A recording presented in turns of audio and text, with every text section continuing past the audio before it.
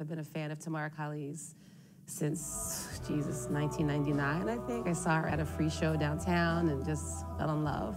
You know, I'm a musician and singer myself, and just her music just inspires me and moves me.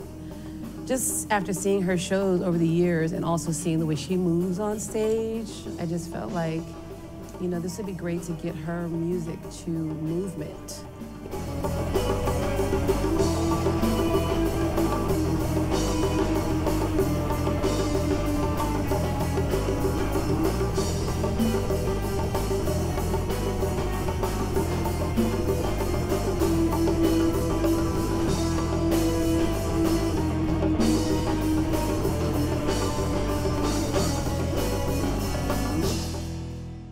That's Earth, Sky, Womb, Water. That's like the first piece that I wrote for this sweet Demon Fruit Blues.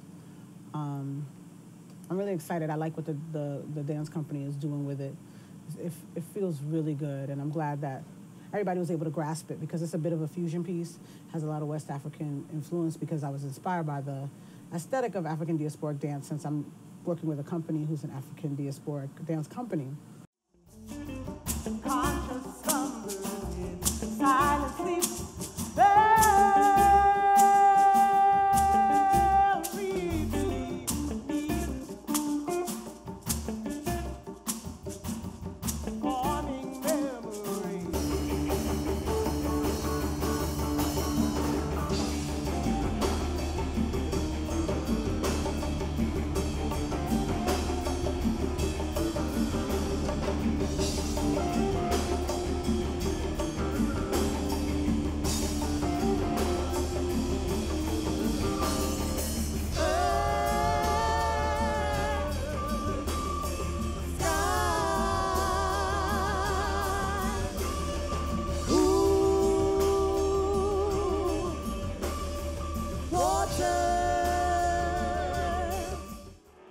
Desire consumes your mind and flesh.